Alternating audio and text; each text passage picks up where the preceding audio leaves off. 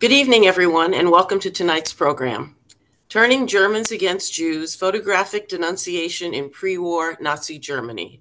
My name is Donna Oser. I chair adult education at Har Shalom Congregation in Potomac, Maryland, and I'm delighted that Har Shalom enjoys such a strong partnership with the Haberman Institute for Jewish Studies and that both organizations are sponsoring this event. My thanks to Rabbi Adam Raskin, Rabbi Rachel Simmons, Chazan Henri Oser Bass, and the administrators of both Har Shalom and Haberman for their efforts to create this program and to make it the success I'm sure it will be. Thank you all again for your interest and participation tonight.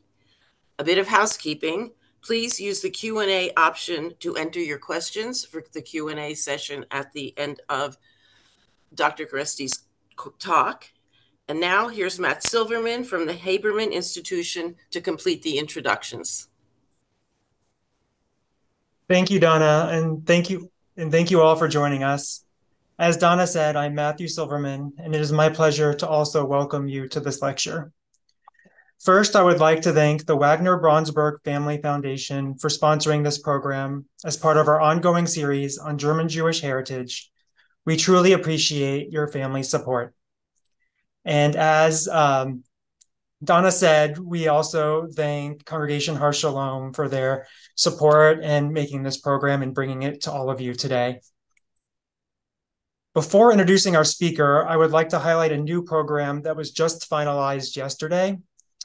Tomorrow at 1 p.m. Eastern Time, we invite you to join us as we hear from Israeli volunteers at a small Jewish nonprofit who are helping to aid those in need in Israel. It is a transformative story during these difficult times that illuminates the personal connections, hope, and real needs of the community. A true moment of our Torah learning leading to action. I hope that you can join us. We're going to put a registration link in the chat now, which you can use at any time this evening. So now on to this evening. I'm excited to welcome Dr. Julie Kuretzis, postdoctoral fellow at American University and at the Jack Joseph and Morton Mandel Center for Advanced Holocaust Studies. Dr. Kuretzis is a historian of modern Germany who specializes in photography during the Third Reich and the Holocaust. She received her doctorate with distinction in history from Boston University and is the recipient of fellowships and grants from the German Historical Institute, the Leo Baeck Institute, the American Academy for Jewish Research, and the Central European History Society. She is currently finishing a book manuscript on photography in Nazi Germany and is working on a critical biography of Heinrich Hoffmann, Adolf Hitler's personal photographer. With that, Dr. Kuretzis, thank you for joining us. We look forward to learning from you this evening, and the screen is now yours. Welcome. Wonderful. Thank you for that kind introduction, Matthew. And welcome, everyone. Thank you all for being here tonight. So I will just really quickly share my screen with you all.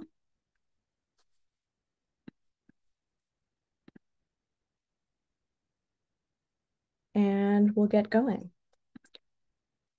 I want to begin by sharing two accounts of a strange practice that was beginning to take hold in Nazi Germany in early 1933. One of them comes from Berlin. On the morning of April 1st, Hannelore Schüttgen, who was only 10 years old at the time, went grocery shopping with her mother. At the entrance to the local markets, the pair encountered men blocking the entrance.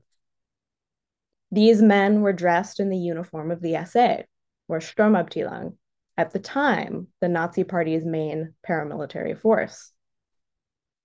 Hannah-Laura's mother told her that they would shop there anyway, so they pushed past the men and entered. After finishing their shopping, on their way out, two of the SA men took photographs of them. Hannah-Laura's mother thought nothing of it until that evening, when she received a telephone call from her husband's boss at the school where he worked. He told her that he had just returned from the movies and that pictures of her had been displayed before the film alongside captions that declared, quote, "This lady shows no shame. She still buys her provisions in Jewish-run stores," end quote. Her husband's boss warned her that, quote, "the wife of a German educator does not buy in Jewish shops," end quote. From then on, and at her mother's request, young Hannelore did the shopping by herself. On the same morning, about 340 miles away in Frankfurt, Margaret Cohn experienced a similar incident. She went to a Jewish-owned department store and was also photographed exiting the building as a crowd outside shouted at her for shopping there. She answered back, quote, "Why shouldn't I? I'm Jewish too," end quote. In the end, several sympathetic men had to clear a path for her to escape her harassers. And the next day, the pictures of her were displayed in a nearby town square. Both of these incidents raise a number of questions. The first set of questions pertain to the practice they describe. Why were SA men photographing shoppers and publicly displaying the pictures? What did they hope to achieve in this? Were they doing so on their own initiative or on the orders of their superiors? How effective was this practice? How widespread? And did it continue after 1933? The next set of questions deal with the particular cases of Hannelore and Margaret. Were they exceptional? What about the practice persuaded Hannelore's mother to alter her behavior? And what compelled Margaret to so courageously declare that she was Jewish at a time when doing so would have exposed her to potentially severe consequences? After many months spent examining archival sources at the United States Holocaust Memorial Museum, I found that these were far from isolated cases. They very much embodied the broader phenomenon of what I call photographic denunciation, in which Nazi functionaries took and displayed pictures of German shopping at Jewish-owned businesses. I learned that the Nazis used the practice to terrorize Jews, as well as bully non-Jewish Germans into severing ties with Jewish friends and neighbors. I also learned that photographic denunciation successfully turned many non-Jewish Germans against Jews, and that in doing so, it played a key role in creating the conditions that would ultimately make it possible for the Nazi regime to perpetrate the Holocaust. One of the conditions that made the Holocaust possible was the isolation of Jews from public life. The practice of photographic denunciation helped the Nazis carry out the dispossession of German Jews in their first 5 years of power. The anti-Semitic legislation that began to take effect in 1933 deprived Jews of their citizenship, their jobs, and property to hasten their social isolation, impoverishment, and until 1941, their departure from Germany. This could not have happened as quickly as it did without the willingness of former customers and colleagues to stop shopping at Jewish-owned businesses, for their choices directly helped to facilitate their ruin.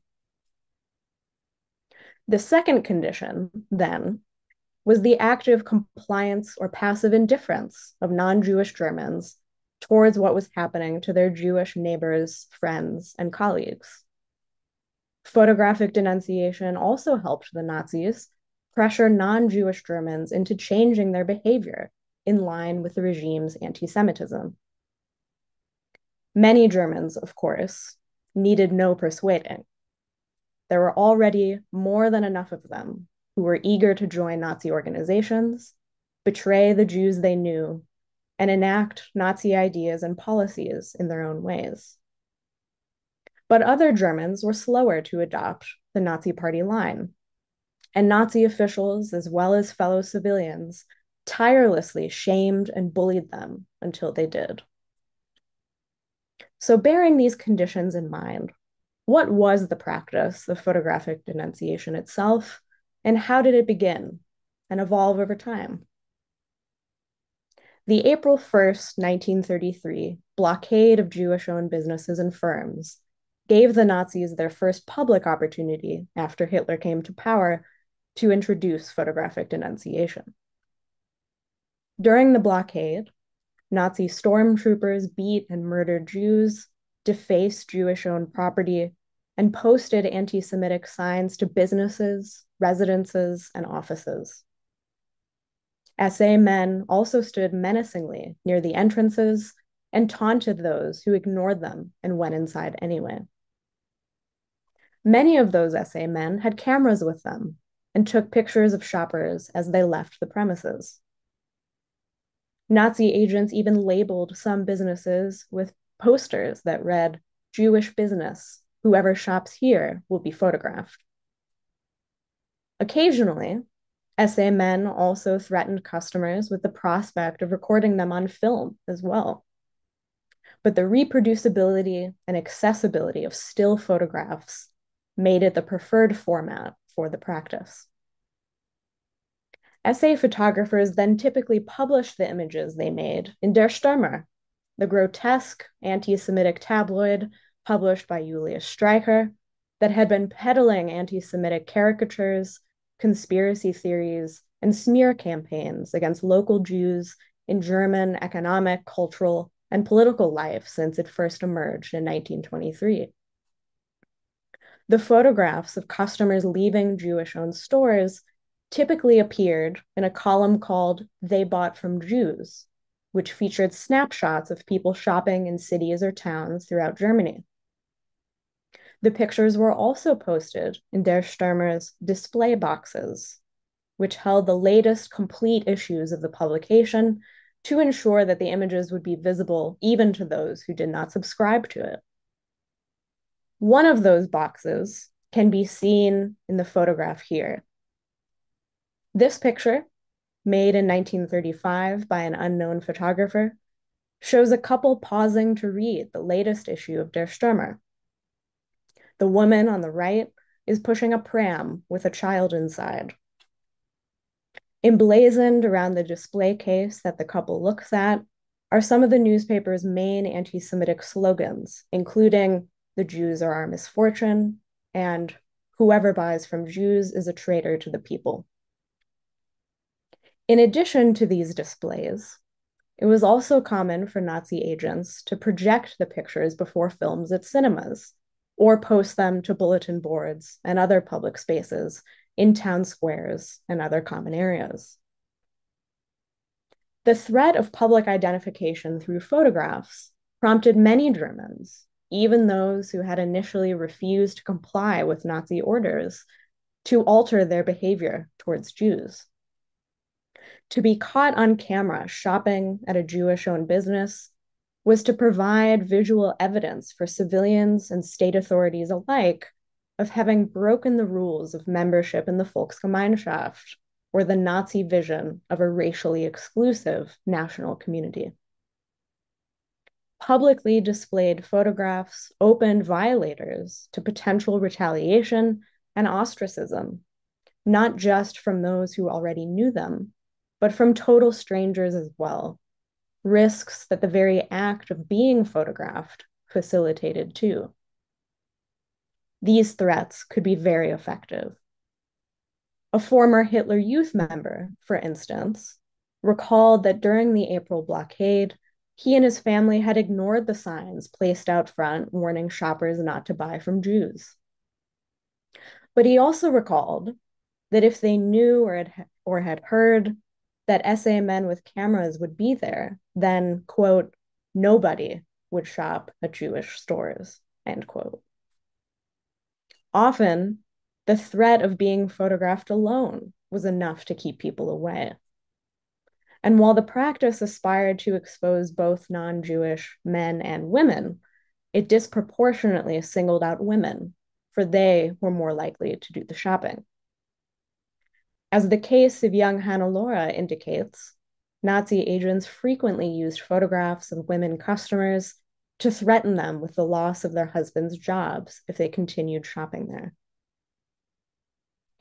Photographic denunciation was intended to primarily target non-Jewish Germans, but the Nazis' reliance on appearances to distinguish non-Jewish from Jewish Germans ensured that SA men, as well as civilians, regularly mistook Jews for non-Jewish Germans. This is why Margaret Cohn, for example, so bravely invoked her Jewishness to the crowd in Frankfurt. Knowing that non-Jewish Germans were the target of the practice, she was trying to protect herself from further attacks. But it is also why the crowd was so unresponsive to her declaration. Perhaps they didn't believe her, but they also relished the opportunity presented by the confusion to sow fear and terrorize Jews even more. She would later write that on that day of the April 1st blockade, she had made what she sarcastically referred to as her, quote, debut as an Aryan, end quote. In another similarly courageous display witnessed by an observer, a woman scolded the SA man who photographed her. She left a Jewish-owned butcher shop for having wasted his film on her because she was, in fact, Jewish. Photographic denunciation continued well after 1933. It remained a fixture for local Nazis as they instigated unofficial anti-Semitic blockades throughout the 1930s.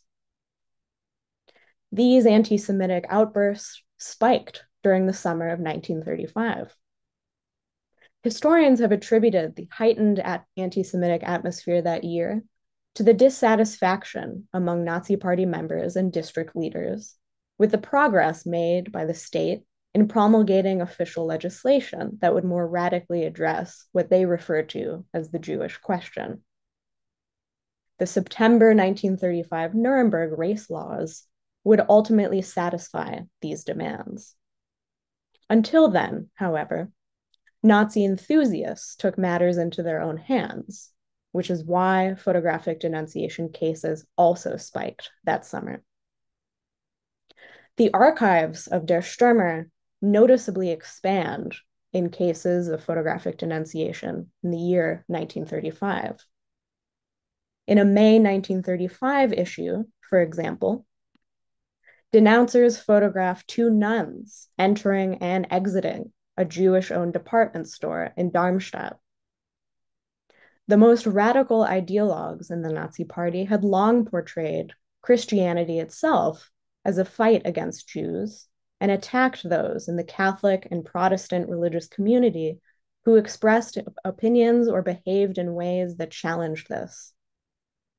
Clearly targeted because both women wore their habits while shopping, the captions relied on a centuries-old anti-Semitic trope when it accused the two sisters of buying, quote, from the descendants of the Christ killers, end quote. A subsequent issue of Der Stürmer from June 1935 printed a series of 3 photographs from Nordhausen, Germany, that condemned a man and 2 women for shopping at Jewish-owned businesses.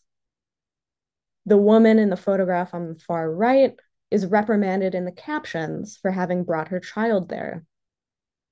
The woman in the middle photograph is even marked with an X to more clearly identify her as the offender.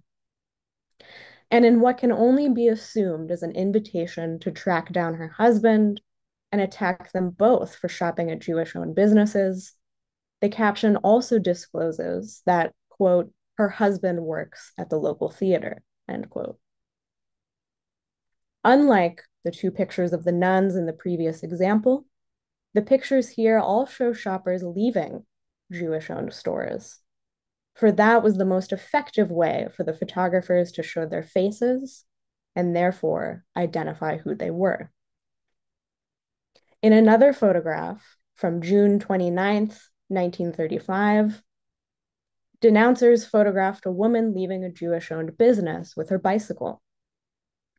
The blurriness of the image, as well as the sense of movement in the upper left-hand corner, gives the impression that the photographer made this picture very quickly. The Berlin Central Association of German Citizens of Jewish Faith expressed particular alarm about the rise in photographic denunciation cases. Founded in 1893 in Berlin to combat rising anti-Semitism in Germany, the association operated dozens of local branches nationwide that, after 1928, distributed anti-Nazi materials and increasingly reported on Nazi anti-Semitic activities. The association had been reporting on photographic denunciation since 1933. In July 1935, association representatives noted in official reports and documents how successful the practice had become in identifying Jews in local communities and turning non-Jewish Germans against them. The German Social Democratic Party, now operating in exile from Prague, also expressed alarm about the rising tide of photographic denunciation reports. In the Saxon city of Emden, for example, the party noted in August 1935 how, quote, in front of the single large Jewish department store, 6 SA men appeared selling copies of Der Stürmer. At least one of them carried a camera to take pictures of people entering the store, end quote. Their reports also revealed that members of the SS now joined SA men in these actions, a consequence of Hitler's summer 1934 purge of the SA and elevation of Heinrich Himmler and his SS force as the Nazi regime's main paramilitary unit. Their reports, as well as the reports of the Berlin Central Association of German Citizens of Jewish Faith, also revealed that the practice became so widespread by 1935 that individuals other than SS and SA men began to adopt it as well. Popular participation in photographic denunciation had already begun during the April 1933 blockade, but reached new heights in the summer of 1935. Further accounts from that year indicate that members of the Hitler Youth, as well as the National Socialist Women's League, and German civilians unaffiliated with Nazi organizations, took it upon themselves to photograph shoppers. It was a sign of how seriously many Germans took their membership in the Volksgemeinschaft. It was also a sign that the Nazis' plans for popular photography were beginning to take hold. The introduction of small frame cameras, such as the Leica, already made photography more accessible than ever to the public. But beginning in 1933, Nazi authorities took this one step further when they promoted photography as an exclusive practice open only to non-Jewish Germans. Nazi officials and organizations offered non-Jewish Germans photography materials and classes at a discounted rate in partnership with film and camera retailers. They prohibited Jews from practicing professional and amateur photography, stole their studios and equipment, and redistributed these to non-Jewish Germans. The fact that some German civilians now use their cameras to enact Nazi policies then testified precisely to this official vision of what popular photography was for. But photographic denunciation also continued and expanded in the mid-1930s because a unanimous consensus had not yet formed among Germans toward Jews. This lack of agreement compelled some to engage in acts of defiance when people confronted them with cameras. As the German Social Democrats noted in the summer of 1935, the practice had decisively deterred some, but, quote, others laugh and still go in, end quote. One such case, as the SPD observed in August 1935, involved Adolf Schütz, an innkeeper from Ludwigshafen. He had gone shopping in the Jewish-owned department store across the street from his apartment. After he left the store, a crowd surrounded him. An SA man with a camera was among them, and when he approached him, Schutz defiantly told him, "You can take a picture of me," end quote.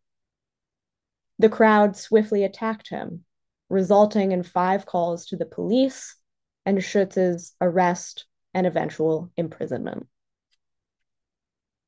Photographic denunciation continued into 1937. One December 1937 photograph from the Der Stürmer archive, for example, shows a man standing outside a Jewish-owned shoe shop, the captions condemning him for having done his Christmas shopping there. A young boy and another man stand outside the shop as well, their backs turned to the photographer. Unlike the previous photographs that I have shown, this man makes no eye contact with the camera, as if he is either unaware of its presence, uninterested in it, or even unintimidated by it. At around the same time, the practice of photographic denunciation expanded to target Germans engaged in activities other than shopping. Denouncers also began to monitor those who attended funerals and birthday parties honoring Jews, for example. In October 1937, one local mayor observed that attendees at the funeral of a local Jewish merchant were photographed and that it, quote, cannot be ruled out that the photos are to be published in Der Stürmer, end quote. And when Gerta Pfeffer, who was Jewish, celebrated her birthday with colleagues from the factory where she worked, some of those in attendance were Nazi Party members. She remembered that the next day, the local Nazi Party district leader threatened to publish the photos that someone had taken at the party in Der Stürmer. She became, as she put it, more frightened than ever. Despite this extension of photographic denunciation to other activities, shopping remained its primary focus. It is for that reason that only at the end of 1938 would photographic denunciation subside in Germany. The violence and destruction of the nationwide November Kristallnacht pogroms, coupled with the forced closure of all remaining Jewish businesses by decree on November 12th, sealed the removal of German Jews from public and economic life. Photography was no longer needed to pressure Germans to stop shopping at Jewish-owned businesses, for there were very few of those businesses left. But photographic denunciation continued beyond Germany's borders. Germans living in Shanghai, China, for instance, became subject to it. According to Nazi records, a substantial number of non-Jewish German nationals lived in Shanghai. Moreover, between 1933 and 1938, the city had become a popular haven for German, Austrian, and Czech Jews who had fled Nazi persecution. Nazi officials initiated anti-Semitic blockades in Shanghai in the fall of 1941. In a November 8th memo ordering the blockade of 270 businesses in Shanghai that the Nazis condemned as either Jewish or Soviet, the Shanghai Nazis also declared that, quote, anyone violating the order to boycott Jewish shops would be photographed, and a report of his action, together with the picture, would be sent to Berlin and placed in a file for future consideration, end quote. The memo did not specify whether the picture would be published in Der Stürmer or some other Nazi publication. Nor did it say if the corresponding file would pass to the Gestapo or the Nazi Foreign Organization, the main agency tasked with educating all Germans living abroad in accordance with Nazi ideology. Perhaps that ambiguity was precisely the point. The uncertainty would only increase apprehension and fear about where the pictures would appear and who would see them.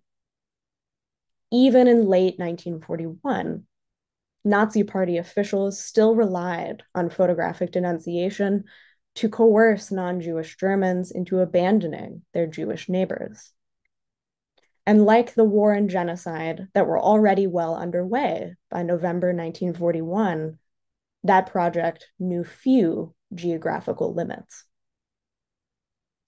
The fact that the Nazi officials, functionaries, and civilian enthusiasts used photography so prominently to achieve this project, though, reveals the broader significance of photography in the dictatorship's reconfiguration of German society and systematic persecution of Jews.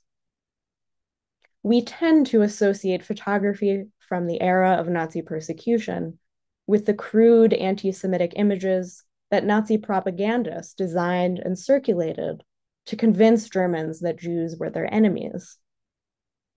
But photography was also a tool of social control. Photography provided Nazi officials and civilians alike with a way to actively participate in forging a new consensus about who belonged in German society. And in the example of photographic denunciation, we see how this participation through photography helped turn non-Jewish Germans against Jews and destroy what remained of the bonds between them. That too was the power of photography in paving the way for the Holocaust. Thank you very much.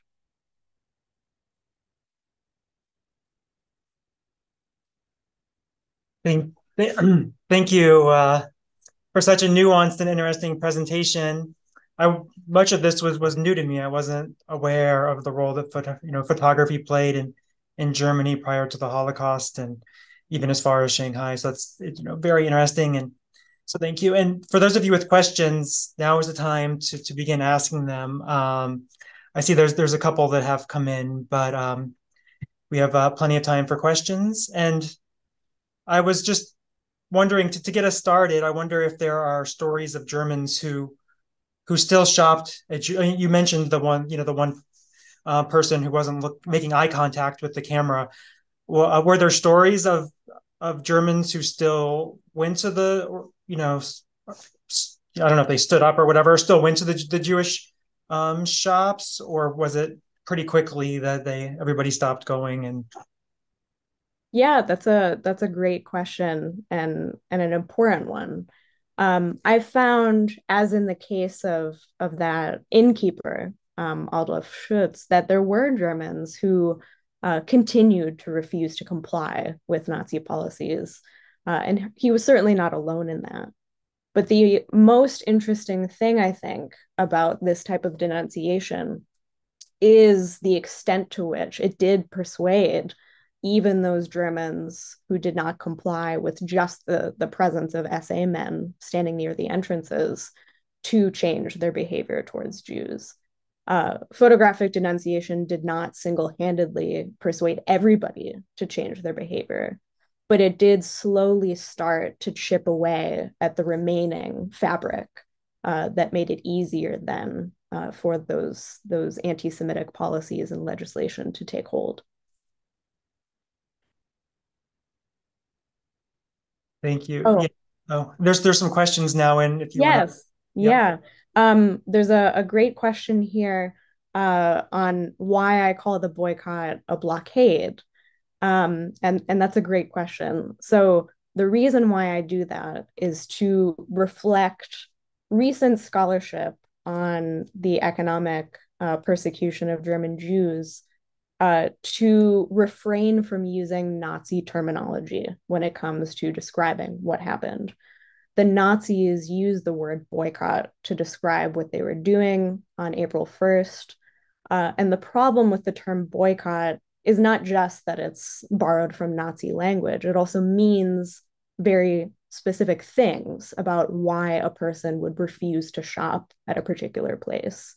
It typically means that the refusal to shop there is done for moral or ethical concerns. And the fact that the Nazis used the term was meant to disguise the fact that this was just a full-on assault on Jewish economic life. So the reason why I use the term blockade is to more accurately describe what was really happening without replicating the euphemisms used by the Nazis.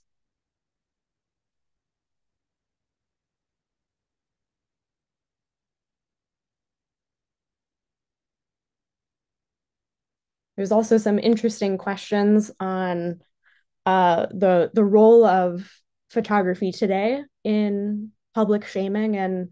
And yes, I absolutely still see cases of this in the world today, certainly in very different contexts. But it is, as is photography in general, a very powerful tool of social control and social pressure. And I do see similar cases of it being used all over the world.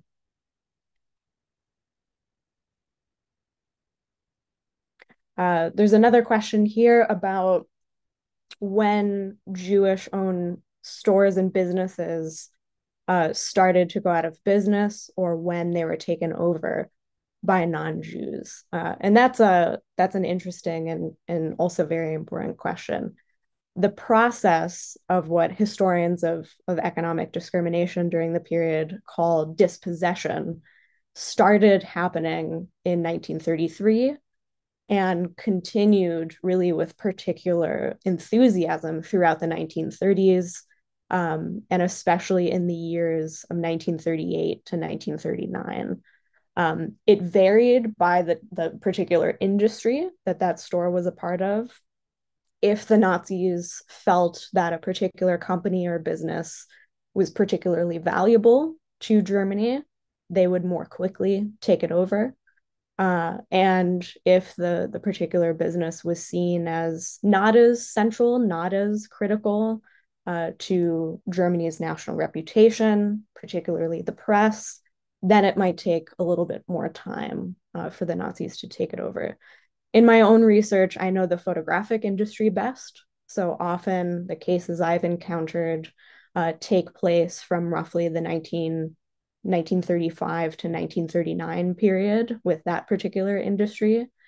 And in some cases, the ones I've come across typically involve professionals working in photography, Jewish men and women, being forced out so that former workers, former interns who were not Jewish could simply take over those positions. Just to give you one specific example of how this played out, the portrait photographer Suze Bick, who ran a very prolific studio in Berlin throughout the 1920s and 30s, in 1938 was forced to hand over the business, which was a very successful, very well-known, prestigious portrait studio, to a former intern who was able to purchase the studio for only 5,000 marks, even though the value of the studio was estimated at around 60,000 marks. So that number, of course, is woefully below its true value. And she was able to do so by receiving a loan from the German Labor Front. So the Nazi regime more or less floated her the money so that she could take over Suze Bick's studio. So that's just one example. But there are many, many really interesting pieces of history writing about this field, and I'd be happy to provide recommendations if you would like that. Let's see. Other questions about, I see a question here about photographic techniques to discourage Jews from public parks or other places, or when Jews were associating with non-Jews in other spheres. That's a great question. I have not seen much that refers to these kinds of techniques when it comes to public parks and spaces. Probably the most comparable example, though, comes from photography that was meant to shame people in what the Nazis referred to as mixed marriages, race defilement cases between Jews and non-Jewish Germans. So individuals that the Nazis found guilty of that, especially when the Nuremberg laws made that a criminal offense in 1935, there is a lot of photography that was produced during that period to shame those individuals who were accused of that. So that's probably the most similar case in terms of photographic techniques that I've seen so far. Yes, there's a comment here about Kristallnacht, and that after the destruction, the Nazis made the Jewish community pay for the destruction. And yes, that is absolutely one of the most horrifying aspects of this history, and particular one of the most horrifying aspects of Kristallnacht is that after all the destruction and violence and terror that the Nazis themselves created, that they then forced the Jews to pay for the damages. And this is, I think, a part of a broader kind of emphasis on plunder, enrichment, and profit that certainly drove many Nazi officials and authorities, but also civilians as well, not just in this period of persecution from 1933 to 1938, but also during the period of concentration and annihilation after 1939 as well. Oh, this is a great question. Were there other publications other than Der Stürmer that showed these pictures? Um, yeah, that's an intriguing point. I've seen some references to the pictures showing up in more local regional newspapers, but I have not yet found examples in other kinds of newspapers themselves. It does seem to have been a kind of priority for Der Stürmer, in part because I think that is where many of the photographers belonging to the SA would have gone to first. But it's certainly possible that there are many other newspapers waiting for me to find that also contain similar types of photography as well.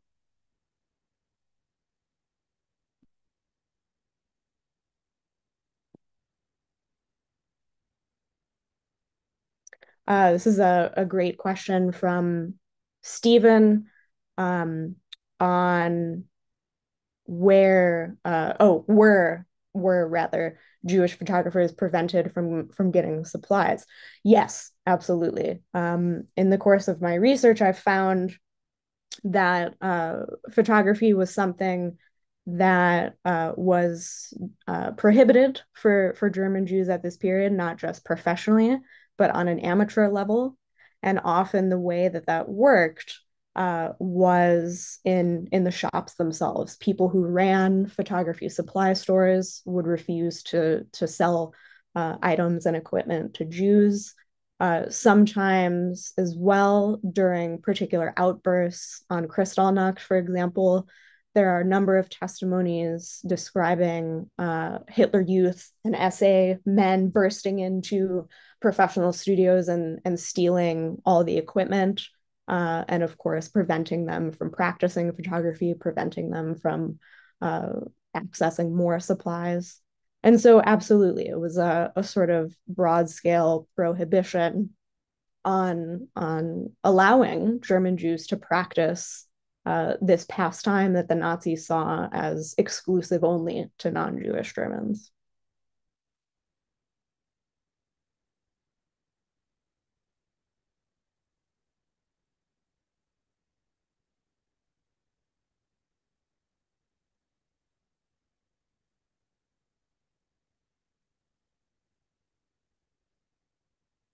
Oh, it's an interesting question. Were there people who used makeup or other disguises as well to obscure their identity? And if so, how well did this work?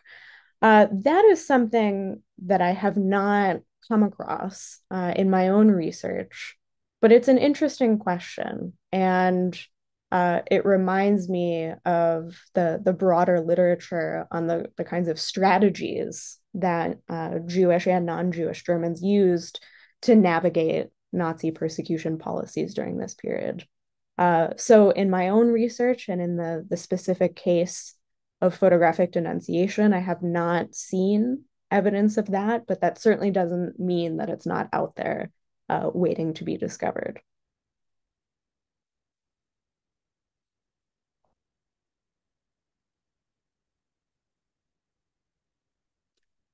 Another interesting question of the prohibition on Jews practicing photography and whether that was carried out in other countries like Austria and the Netherlands.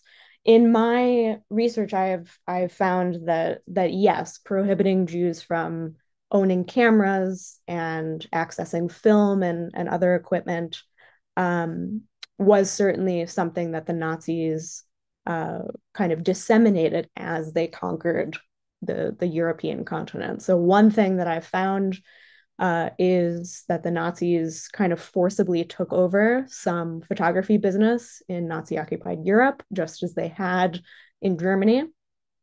And for those arriving in ghettos and concentration camps, cameras and loose photographs and albums were among the first things that were confiscated from them. So, absolutely, this ban was not limited to Germany proper. It certainly extended beyond German borders. And it sort of followed the logic and chronology of World War II when it ultimately broke out.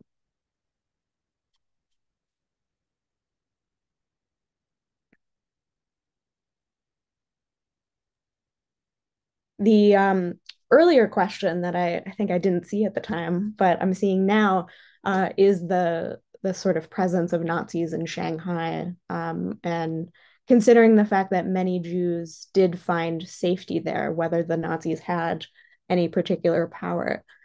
This is something that I'm still looking into in regards to this subject. There's a lot of really interesting scholarship from the past decade or so on Shanghai, not just as a space for Jewish emigration and fleeing Nazi persecution in Europe, but also the sort of kind of transnational borders of Nazi power as well. So my sense in this particular episode that I cite is that there was this sort of attempt at creating the same circumstances in order for photographic denunciation to flourish. But it seems to have been a very different and very kind of uh, piecemeal process compared to the case of Germany proper in the 30s. So it's certainly something that I'm still looking into, but it's also something that more and more historians are writing about because of the sort of opening of archives and new documentation.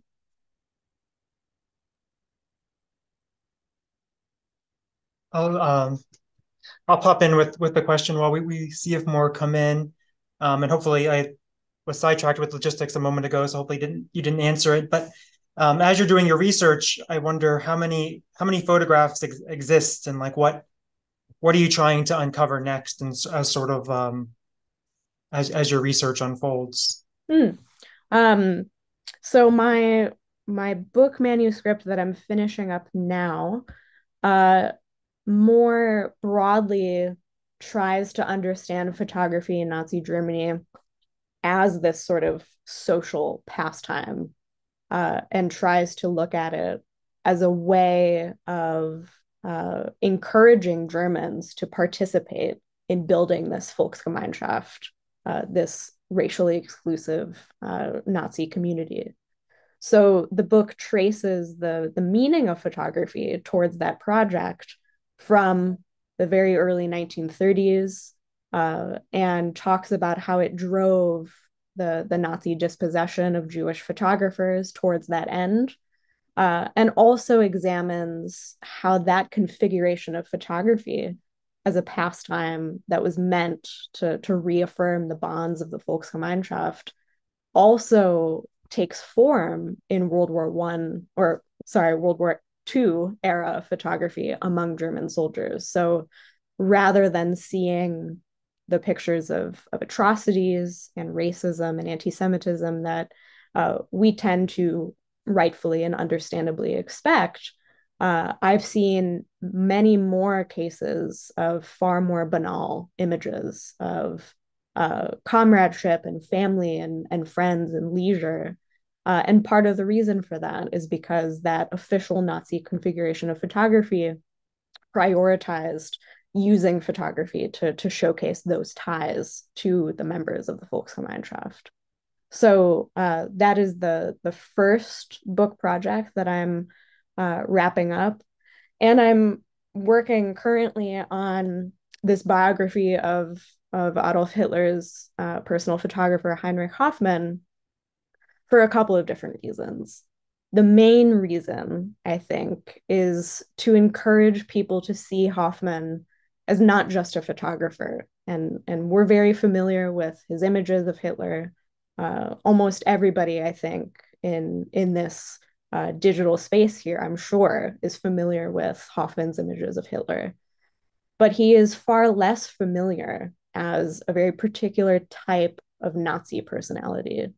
And the book argues that Hoffmann is a valuable character to study, not just for his photography and for his contributions to the rise of the Nazi Party and Hitler, but also in understanding what type of person is attracted to the fascism of the 1920s.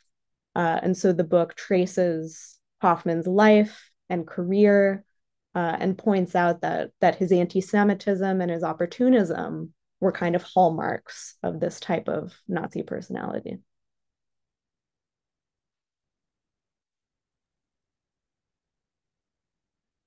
Thank you. It looks like there's at least one new question at the by Richard Gorman, which you may or may not be familiar with.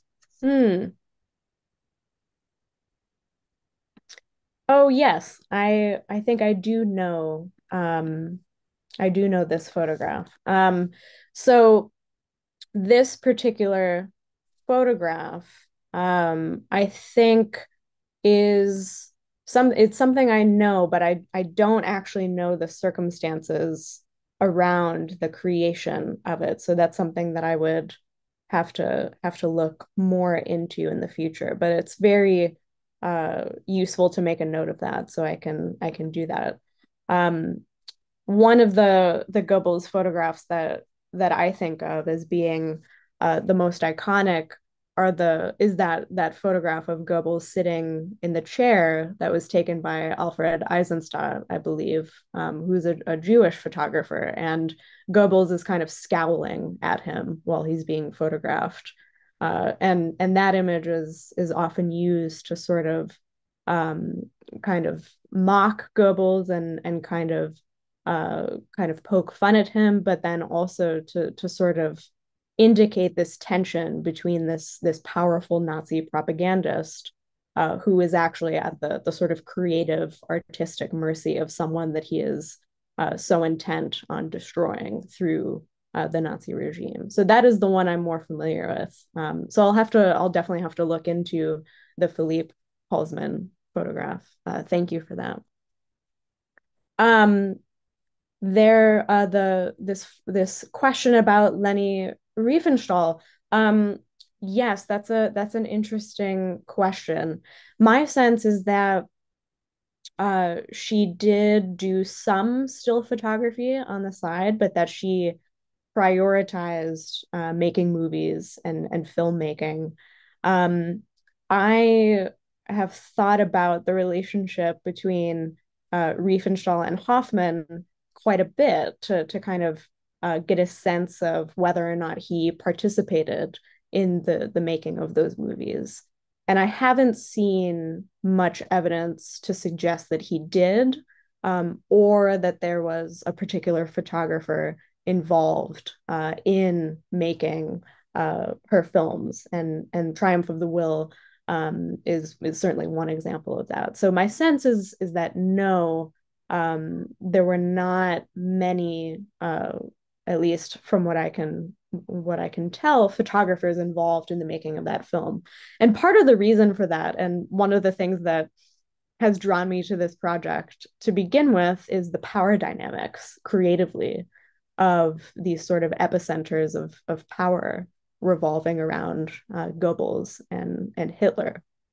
It was very competitive. The sort of Ian Kershaw working towards the Führer principle was very much at play here. And Hoffman and Riefenstahl too were interested in kind of outdoing other artists and other creatives to gain the most access to Hitler, to gain the most favor. So they would not necessarily have wanted to collaborate with other artists and other photographers or filmmakers in doing this.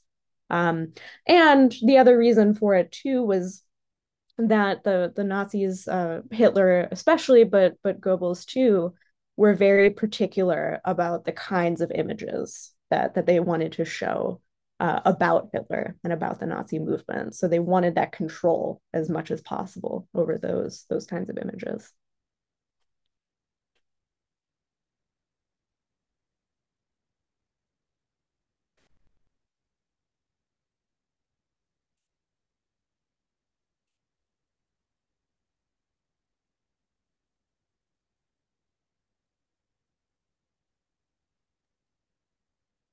There's a question on whether I'm myself a photographer. Yes, I do practice portrait photography on the side. And so yes, that's something that I have taken up as sort of a hobby. But the other reason why I continue to practice it is because I am so interested in studying the history of photography and knowing how cameras work and what it's like to take pictures and what drives picture making and picture taking is really helpful in imagining how historical actors did the same things. So yes, I am a photographer as well.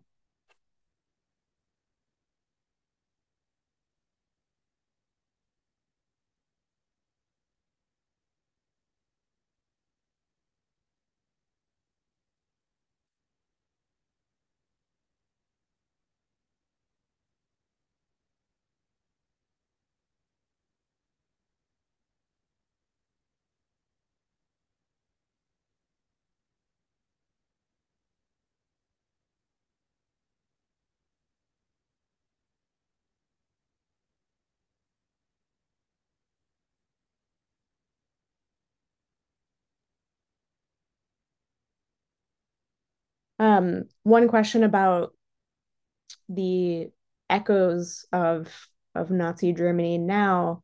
Um, there are, there are certainly very troubling um, concerns that I have about the rise of anti-Semitism, which seems now to be particularly strong. And as a historian of Nazi Germany, I do absolutely see some troubling similarities between the period that I'm studying and our current moment. And of course, anti-Semitism, not just in the U.S. but in the world today, is absolutely a powerful presence and very much on the rise. And of course, absolutely a very concerning and alarming development.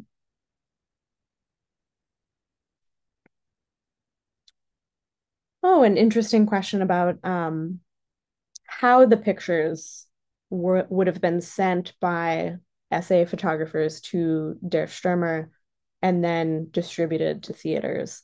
Um, yeah, that's a good question. So after SA photographers took the pictures, they would then develop them probably in a sort of trusted Nazi photography studio or in a particular studio that they had the easiest access to. Der Stürmer certainly also would have had access to this kind of studio. So they would develop them there, and then typically send the physical images themselves to particular theaters and other outlets for them to include in the newsreels or film reels for the evening. And the process of sort of uh, placing or applying that image to the film reel would have been also a dark room process as well. So a very complicated and very laborious and intense process to make that happen, which also reflects as well the sort of determination and value that the people involved in that process would have placed on making these pictures not only accessible to the public, but almost immediately viewable as well.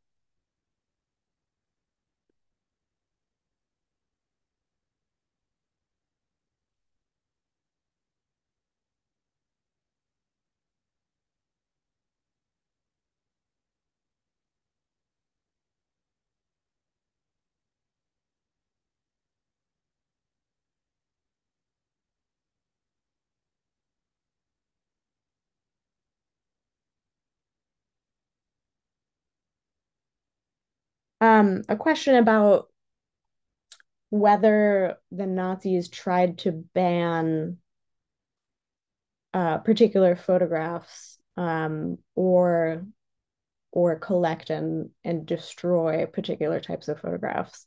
And I think the question um, is referring to the pre 1933 period. I'd be curious to know what the person who asked this question is specifically referring to when they say doing all sorts of things. But on the broader topic of what types of photographs were banned or destroyed, that for that we have to look to the immediate period of World War II and the Holocaust. The Nazis actually did, beginning in 1941 and 1942, prohibit atrocity photos from being made or circulated. And that ban applied to not only Wehrmacht soldiers, but SS men as well, who were mobilized in combat units. So they did place a ban on those kinds of pictures, as well as particular pictures that disclosed certain military intelligence information and other things that could give away military strategy. Before the war, I've seen some discussion among Nazi officials about photographing Hitler without his permission. Hitler was very protective of his own image, which is why he only really ever allowed Heinrich Hoffmann to take pictures of him. And so there was concern during the 30s about particular pictures that were taken of Hitler. Whether those were destroyed or collected and gathered is unclear. Probably not, given the priorities that the Nazis had at the time. But as far as actual tangible bans on certain kinds of pictures, the ban that I'm most familiar with is the ban on atrocity photos during the war.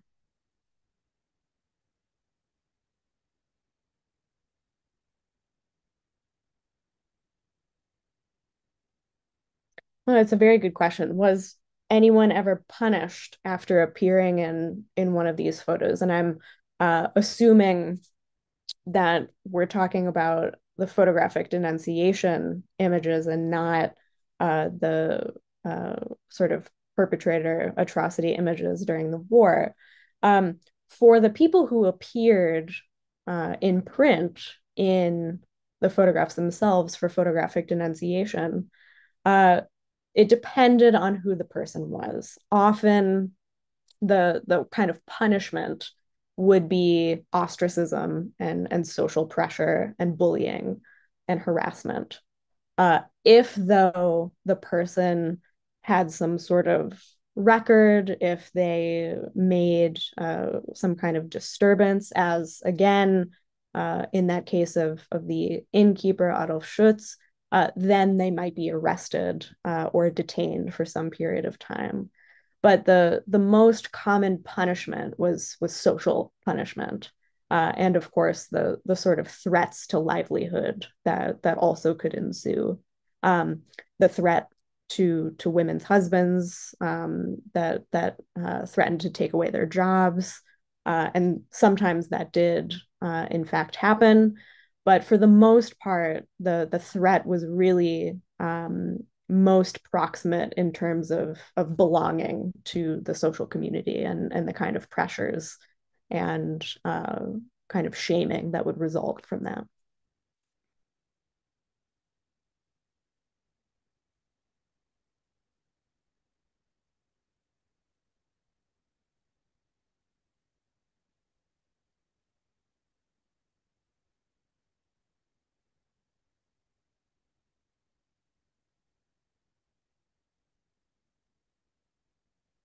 This question is more about the sort of archival sources that I've used. And yes, I do mean the Holocaust Museum in downtown Washington. Um, and there, I mostly used the records of the Association for German Citizens of Jewish Faith, which were very helpful in not just conveying the extent to which people were talking about this and becoming very concerned and anxious about the prevalence of this behavior and this practice, but also revealed the kinds of strategies that Jewish Germans were using to protect themselves and try to fight against this practice and to try to intervene and alleviate the situation. Um, Other than those kinds of archival records, those microfilm records, I also used a number of published sources. The documents of the Social Democratic Party in exile from Germany are actually published into a series called the SOPOD reports. And those are books. They're printed as books, they're published, and they are in German, most of them. There are, I think, one or two that are translated in English, but the complete set is in German. So I would imagine that a lot of that material is very much in Germany today. Um, the archive of Der Stürmer is also headquartered in Germany in the Nuremberg City Archives, and they have the photographs that I showed today. They have many more photographs that I was not able to show for copyright reasons. And those archives as well also contain copies of the actual newspaper where you can see the particular column in the newspaper where those pictures appeared and were published. And so there's absolutely a sort of kind of uh, border crossing presence and weight to the availability of sources that document this. Certainly in Germany, also in the United States, and surely in many other locations too.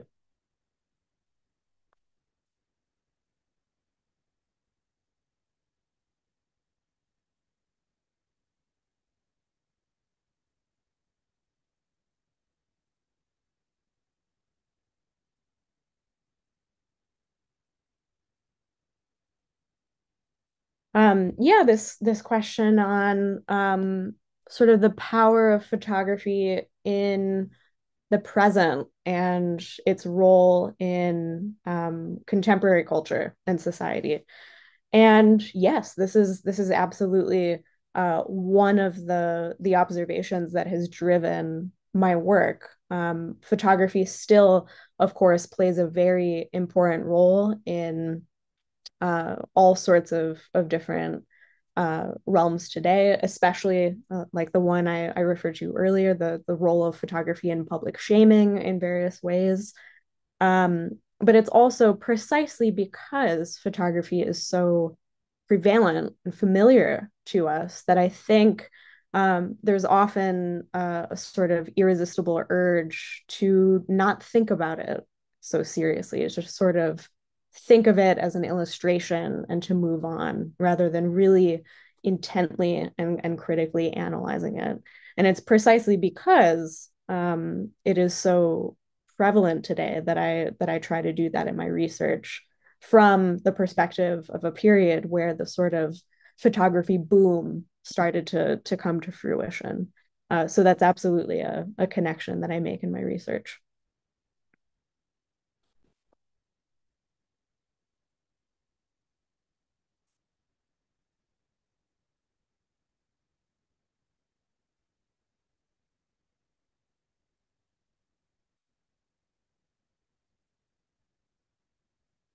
Oh, a question on the photographer August Zander. Yes, absolutely. Zander does come up in my research, not necessarily as one of the central figures in my chapter on the dispossession of German Jews during the 1930s and 40s, but as a sort of reference to the type of photographers who were able to get out and to end up elsewhere before that period in question. So Zander does absolutely come up, as well as a host of other lesser known photographers as well, photographers who were not necessarily able to continue their careers later on, photographers who were sadly murdered in concentration camps or death camps, photographers who had their studios stolen from them by former colleagues. So it is a sort of meditation on more well-known photographers, but also those photographers that have yet to be studied and known in the same way.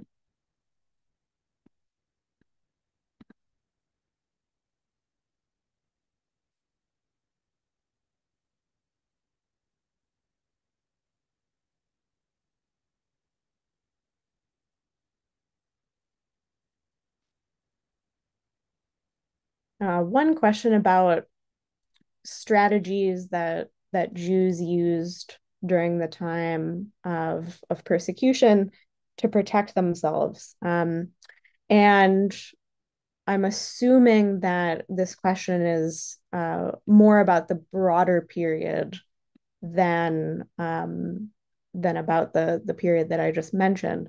But during the period of 1933 to 1938, Jewish Germans used a number of strategies to kind of navigate the increasingly hostile and harsh climate. One was direct protest in written or physical form, um, letters published in newspapers protesting Nazi policies and Nazi actions.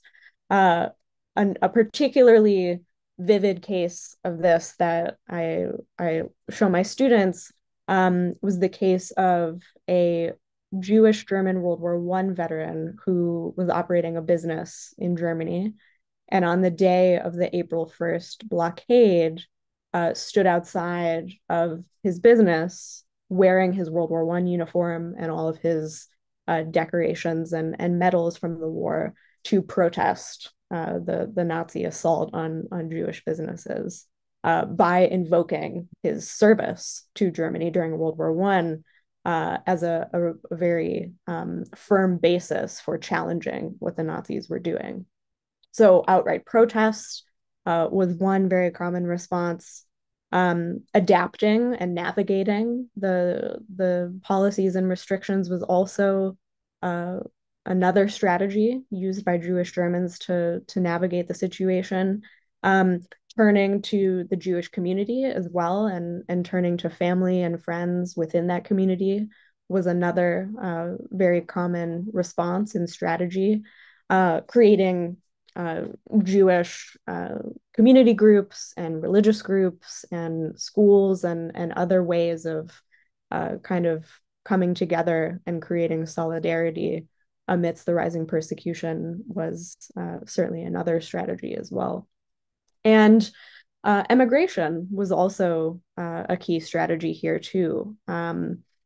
If people have seen the recent wonderful Ken Burns documentary, The U.S. and the Holocaust, that is a very affecting and profound portrait of the role of the U.S. in emigration during this period, and the sort of apathy and reluctance to really increase the number of Jewish refugees that the U.S. was willing to take from Europe. But in general, emigration to nearby European regions, especially France, at the time was also a common response as well among Jewish Germans to this era of persecution.